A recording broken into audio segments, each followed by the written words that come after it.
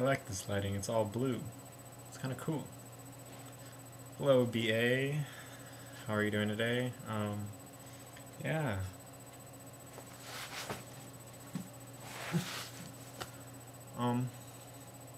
It's the third week already, holy crap. It's been fun though, seeing everyone's faces and, yeah. I can't wait for Pottercast. I'm going to Chicago in like, what, 6 or 7 days, whatever, on Saturday. Holy crap. Yes. It's gonna be awesome. Get to see Annette and Devin. I don't think there were very many questions since half the people didn't make the videos this week, but, oh yes, for Sarah's question was how far have we traveled to go to a, what was the farthest distance we traveled to a Wizard Rock show? And that would be 0 miles for me, because before LeakyCon I hadn't been to a Wizard Rock show. I've always listened to the music and had the CDs, but I've never gone to a show before because they don't come to Minnesota, or the closest place they ever go is like Chicago, so never been to a LeakyCon.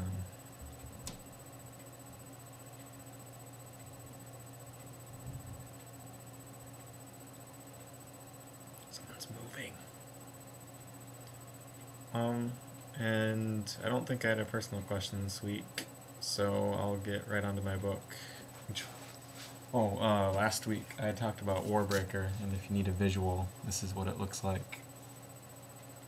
Very pretty, isn't it? Very. And this week, my book is The Curious Incident of the Dog in the Nighttime. It is about a kid with Asperger's, which is a mild form of autism, and pretty much it's just from the perspective of an autistic child. And it starts out, he finds his neighbor's dog who has been murdered, and he tries to go and solve the case pretty much, and while doing that he finds many other things as well.